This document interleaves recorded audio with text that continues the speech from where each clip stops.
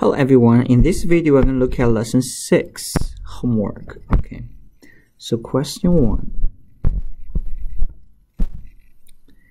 Solve the system of functions by graphing. So we're going to graph both of the lines.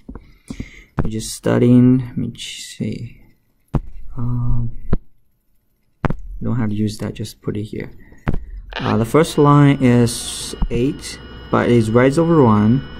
-2, so it's 2, 2, no, 2, 4. Okay, because it's negative, so it's going down 2 and run 4. So that's the first one. Second one, 9 over 2, -2. So we're going to start with -2, but rise over 1, rise 9 over 2. Rise 9 from -2 to 7. To 7, 2. So 7, 7, 2. So rise to 7, run to 2. Okay. So now what is this point?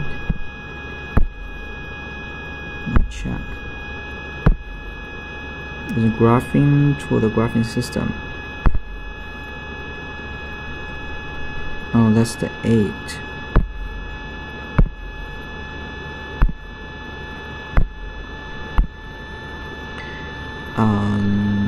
2, 4 here, and -2,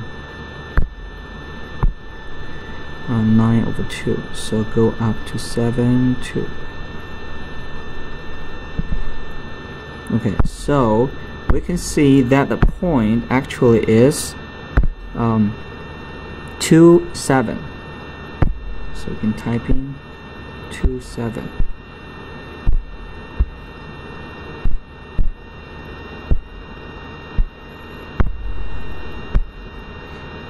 Okay, so this is a consistent or inconsistent. So it is consistent. It has a solution. If it does, if it has a solution, it is consistent. Inconsistent means that there's no solution. Are the equations dependent or independent? They are independent because they don't. Dependent means they have the same. If they are parallel, they are dependent. Okay. If the independent means they don't have anything really, just one point. Okay, it's independent. So next one, 8x minus 4y equals -28. 4y minus 8x equals 28. They are exactly the same equation. If you look at this, if you divide the first equation or you multiply the first equation by -1, you're going to get exactly the second equation. So all means is these two equations are exactly the same, although they have the opposite sign. So you multiply both sides by -1, you will get exactly the same second equation. So they're the same equation. Okay. So it's one line. The solution, there are infinitely many solutions because they have so many points in common. Are they consistent or inconsistent? It is consistent because they have solutions. There's infinite many solutions, but they are dependent. Okay. So solving the system by graphing, this one is x equals 5 is going to be just a vertical line. Y equals -2 is just a horizontal line. So then you check the solution is going to be the x value is 5 and the y value is going to be -2.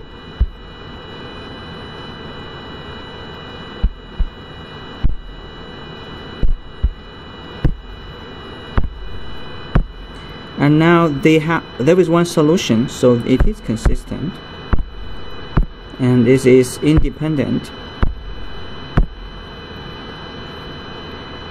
Solution of this equation, we don't have to graph it anymore, so we have to solve it.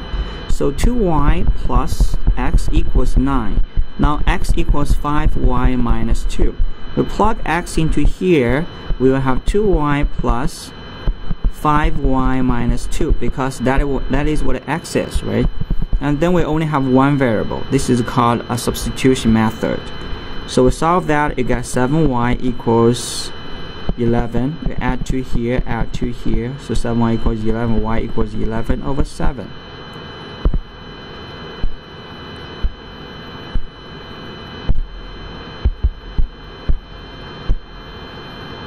Oh, like that's y. I need an x. So not just y, but I need an x.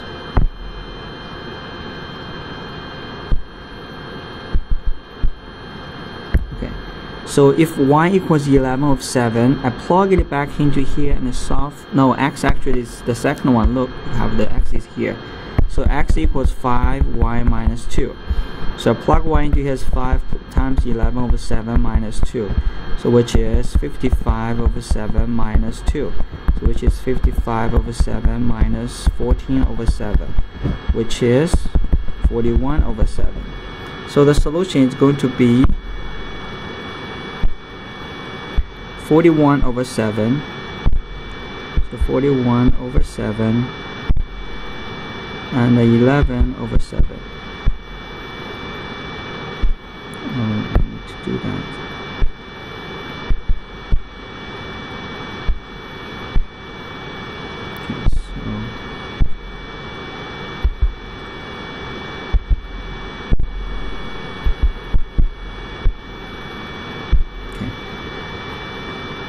Next question would be the same idea. What you do, you can do 2x plus 4y equals negative 5, 2x minus y equals 7.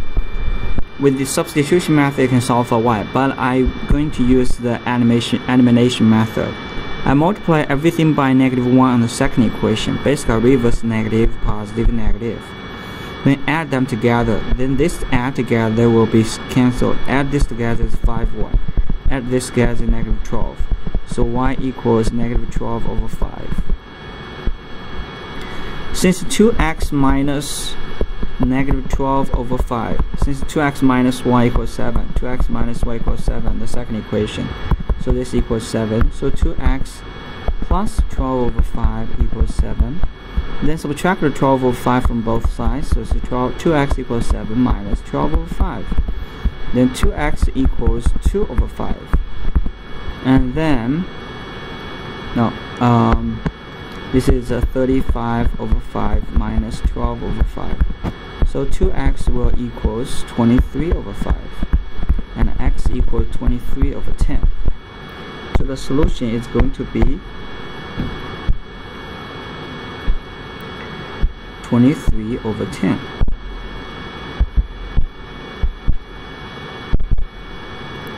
And then y is negative 12 over 5.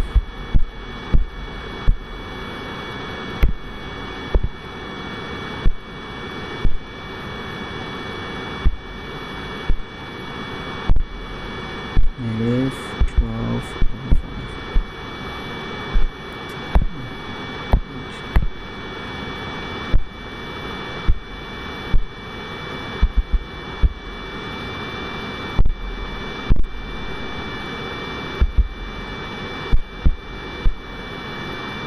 Okay. So next one is, it would be the same thing to do this. X plus 4y equals 2. X equals 3 minus 4y. So x is given, plug into the first equation, you would have 3 minus 4y plus 4y equals 2. The 4y cancel, you get 3 equals 2. That's not going to be, that's not right, so there's no solution. Hockey teams receive 2 points when they win and 1 point they tie. One season, a team won a championship with 66 points. They won 12 more games than tied. How many wins and how many ties do the team have? So basically, you're supposed to have win x and you tied y.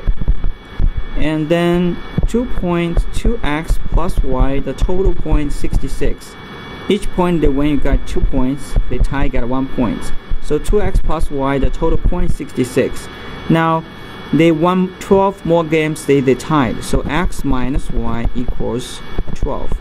Now we solve x and y. Well, since I see a positive y and negative y, then I can add these two equations together. 3x plus 0 equals 78. Then x equals 26. So they did 26, they win 26. And then the tie, 26 minus 12 is 14. Okay.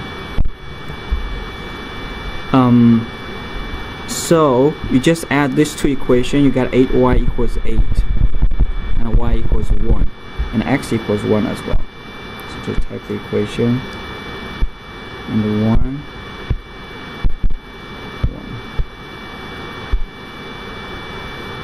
Next one is 7r minus 3s equals 23. 3r minus 6s equals negative 9. So you multiply the first equation by negative 2, so you have negative 14r plus 6s equals negative 46. The reason I multiply the first equation by negative 2 because I want to cancel the negative 6. So if I multiply the negative 3 by negative 2, I have a positive 6. I multiply it by negative 2. Then I can cancel the 6s. Then add these two equations together, this will be cancelled. So this would give me negative 11r. This is 0. Add this 2 is negative 55. So r equals positive 5. Once you solve r, plug r into either one of the equation, you can solve for s. So 7 times 5 minus 3s equals 23. So 3s equals 35 minus 23. So 3s equals 12. So s equals 4. So it's 4 and 5.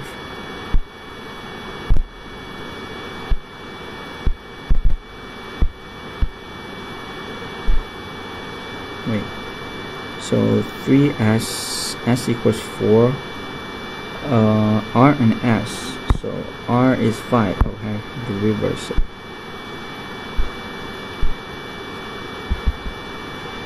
I should put 5 and then 4. So next question, 2x plus 3y equals 4. 4x plus 6y equals 8. You can see they have a ratio. So you multiply the first equation by 2, multiply by 2, so it's 4x plus 6y equals 8.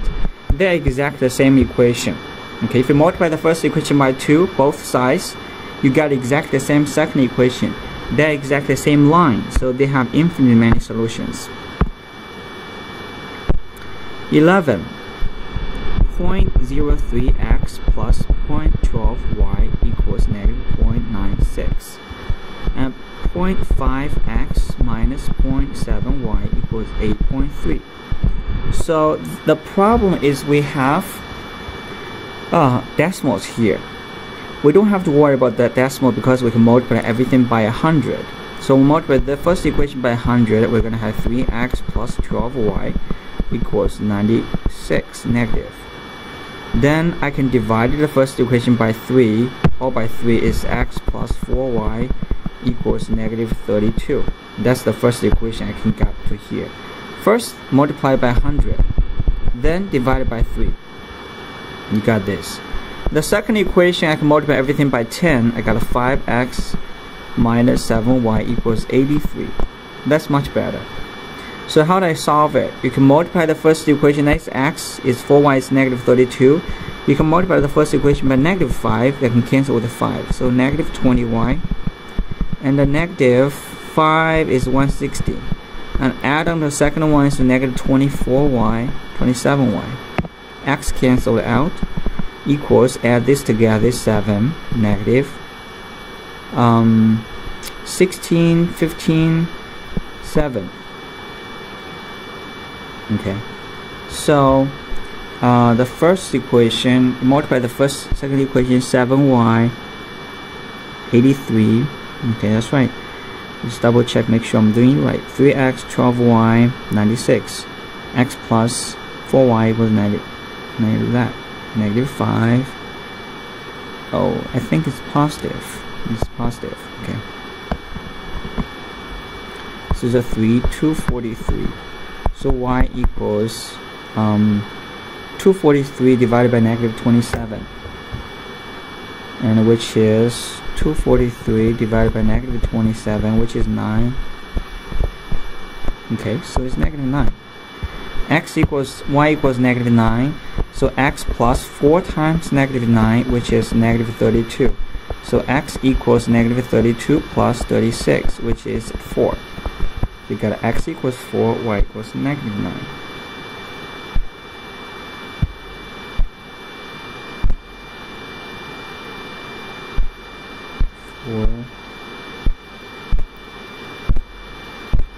Negative 9.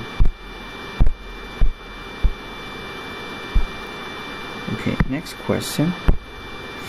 One day a store sold 31 sweatshirt. One cost 11.95 and a yellow one, white ones cost 11.95. Okay, so in all what of this was alright, so basically you assume we have x white and have y yellow.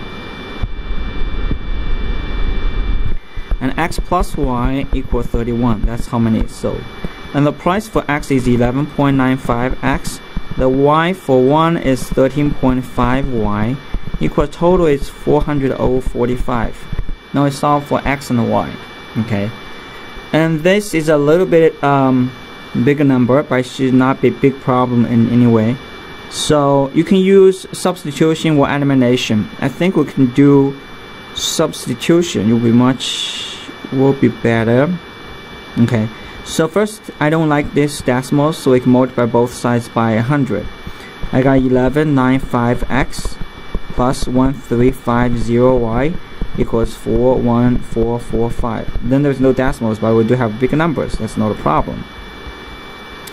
I can multiply the first equation by negative 1195x and minus 1195y, which is 31. I can do 31. So okay, then 31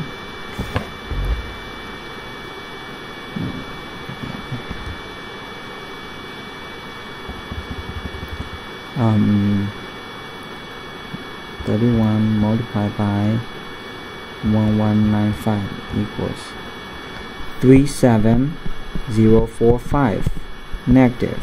So I add it. So plus 40145.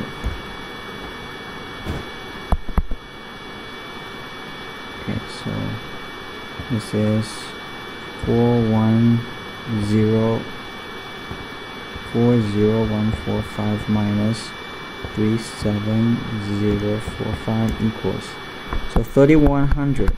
Then subtract this one, it's 5. Subtract this one, it's 5. Subtract this one, it's 1. And divided by 155 equals, so the x canceled out, y equals 20. If y equals 20 and the x equals 11, because together is 31.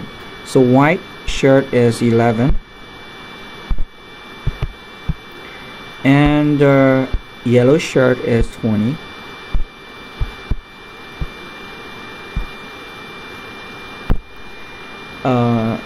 Soybean meal is 18% of protein. Corn meal is 9% of protein. How many pounds of each should mix together in order to get a 360-pound mix of that 16% of protein? So suppose we have x of soybean and a y of corn. Okay. Together, x plus y equals 360 pounds. And then the protein, 18% of x is the protein from soybean, and 9% from cornmeal, so it's 9% of y. Together it's 316 times 16% of the mixture is the protein. And then this is how we set up the equation. Then we solve it. So 18% we can get rid of all the hundreds. So basically you're gonna have 18x plus 9y equals 360 times 16 equals 57060. Okay, so 18x plus 9y equals 5760. The other one, you can multiply everything by negative 9. So negative 9x, because if I multiply everything by negative 9, that can cancel the positive 9. Or you can multiply everything by negative 18, that's fine, you can cancel x. So multiply by negative 9, 360 times 9, which is negative 3240. And plus 5760 equals, so you add them together is 9x equals 2520. Divide both sides by 9 equals, okay, so divide by 9, so x equals 280. So x is 280, which is the s. So this is 280, and then wait.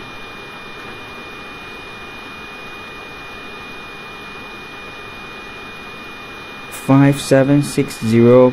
How many pounds of the cornmeal? Oh, the cornmeal is y, so it's just 80. And then the other one is x, is 280. Because 360 minus for y, this is the soybean. Okay, this is going to be the corn. This is 80. Because together is 360. Okay. So next one. 6,300 invested, part of 12% and part of 9%. The total yield is 660. How much was invested each rate? Okay, so together is x plus y equals 6,300. And then 12% of x plus 9% of y, which is the return, equals 660. Okay, so now we solve this. What you can do, you can get rid of the percent first. So you can get 12x plus 9y. Since you multiply by 100, you got 660, 2 more zeros. Okay, now I write it here, 12x plus 9y equals 660, 2 more zeros. Then I multiply the first equation by negative 9. Oh, by negative, since they asked for 12%, either one is fine. So multiply by negative 9, so negative 9x minus 9y equals 6,300 times 9 equals negative 6700. If I add this two, then I can cancel the y. That's why I multiply the first equation by negative 9, right? Multiply this by negative 9, then I can cancel the 9y. So 3x equals minus 66000, 9300. So x is 3100.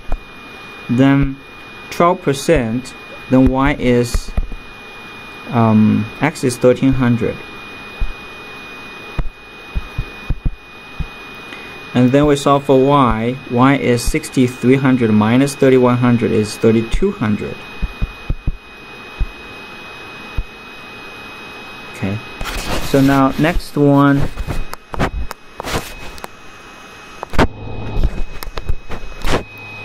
is solving the equation. M plus 4 equals 18. So m plus 4 equals 18, or m plus 4 equals negative 18. So m equals 14, or m equals negative 22. So solution is going to be 14 or negative 22.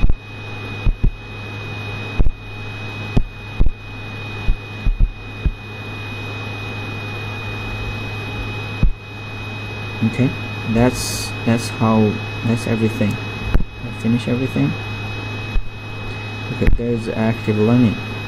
You need to finish that and start, and next you can read that and close. Okay, 100. Okay, so I save it.